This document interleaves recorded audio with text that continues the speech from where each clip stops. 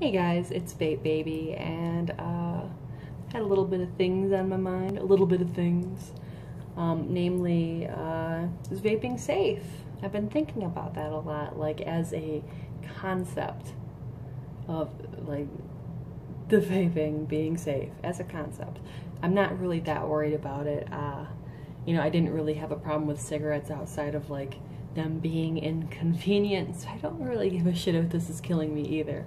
What I've been kind of like wondering about is like why I can't find any, pro or anti thing that can kind of agree on multiple things to vaping.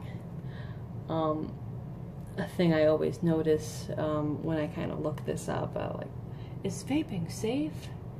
Is the pro vaping information all seems to be contained within websites that also, make and sell vaping accessories and e-liquid. Check out our premium e-liquids, and by the way, vaping is super cool. So that's not really something I give a shit about. In swaying the opinion of safety, and the anti side is kind of all that clickbaity, not a lot of cited studies really, but what about the kids and teens kind of content there. Real concerned about the kids and teens. Can't really tell me if my e-liquid is slowly killing me. And I'm removing nicotine from this completely. Nicotine is different, like just we're talking about the conveyance method, not the actual drug. So that's what I've been kind of like ruminating over right now, is why no one can agree on one thing. And there's a couple possibilities in my head, and that's like that we just haven't been vaping long enough in a way that's like really on a tangible scale for anyone to think, yeah, let's study that.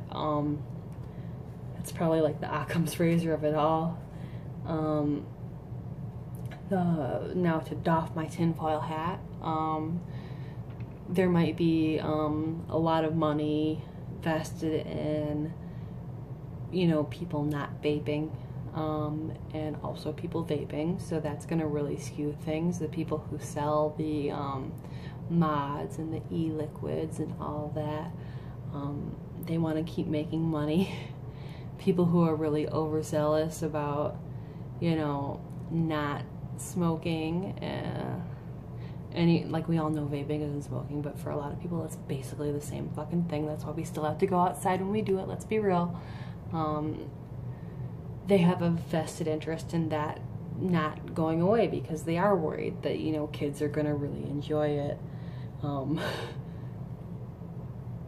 And what worries me about the studies related to that is I always think about that thing that bounced around on Facebook for a while and got on like Good Morning America and other shit I don't actually watch, was the whole Oreos are as addictive as heroin. And if you've ever known a heroin addict or someone like really into Oxycontins, you kind of automatically know that's bullshit. I mean, don't get me wrong, Oreos are a garbage cookie, and if you like Oreos you have bad taste, but they're not as addictive as heroin. Suck my dick if you think that's true. At least not addictive like heroin is. And I think an addiction that like destroys families and lives is kind of not the same thing as being chubby, for lack of a better way to explain it. But the thing about studies like that is, people who do those studies also have a vested interest in getting their research published. That gets them money. So that's why you hear articles about, like cum being good for youthful skin. Because people will want to read why cum is good to eat, I guess. Or Oreos being as addictive as heroin, or, all that stuff. all that stuff that's just kind of faintly unbelievable, but like lets people feel their good feelings related to that thing, like that fuck fat people, Oreos are just like heroin, and yeah, I can come on my girlfriend's face, it's good for her. That spectrum. So that's another thing, is, you know, it just kind of all errs on the side of everything's probably bullshit. And you know, if I speak for myself, if you're even following my channel, because I know right now I'm basically screaming into the dark, I started vaping to, you know, cessate cigarette smoking because it was becoming inconvenient for me, and my boyfriend made me an offer I couldn't refuse.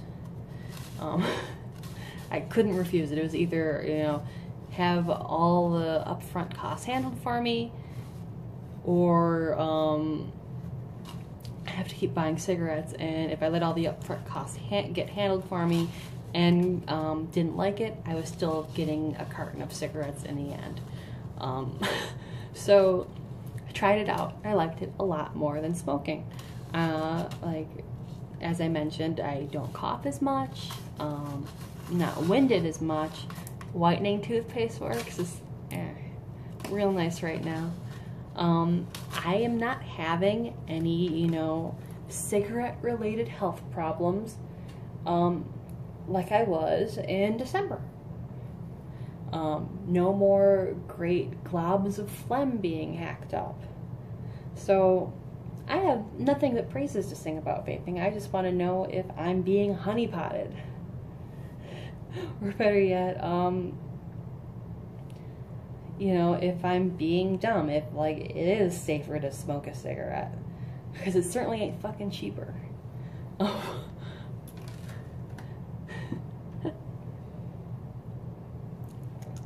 Like, that's always something to, like, think about is, you know, when it comes to, you know, addiction and stuff. Why do people get so up in arms now about nicotine? And I think just because it is a really sensorily, like to your senses, offensive. It smells like shit. You know, it burns your eyes if you walk into a cloud of smoke. It's not cool to be around. And I feel like if you are, you know, a fuck cigarettes type of person and you've never really smoked a cigarette, you're going to see this. You're going to see this. And it's just going to register in your little synapses as a cigarette. And if you hate cigarettes, and a lot of people really hate cigarettes, you're going to have the same kind of reaction to that, and it's not going to be a very positive one. So ultimately, I don't think until like years and years down the line, we're really going to have any concrete studies about vaping, and that's just something I'm going to have to eat. If you're into that, that's something you're going to have to eat. It's just, that's just how the cookie crumbles, so to speak. People are just going to be really adamantly against it, and people who are trying to make money off it are going to be like, yeah, it's great. And I can only speak from my experience of, you know, using it to quit smoking and saying, yeah, it feels better and I like it more than smoking cigarettes. And that doesn't really count for a lot. I'm going to get some new flavor reviews up for you. The Kilo Black Series Honey Cream, Kilo White Series Marshmallow Crisp, Keep It 100, Crunchy Squares. I'll tell you about how those tasted and whether or not they're worth buying, if you might be someone who feels like we have similar tastes, because, you know, that's not a tangible thing either. You know, you can touch on that subscribe button, you can leave me a comment, you can like this video, not that I think it really matters. And if you want, free will. Other than that, y'all have a good one, and I'll see you when I see you. Good night, or day, or evening, or what the fuck ever. Adios.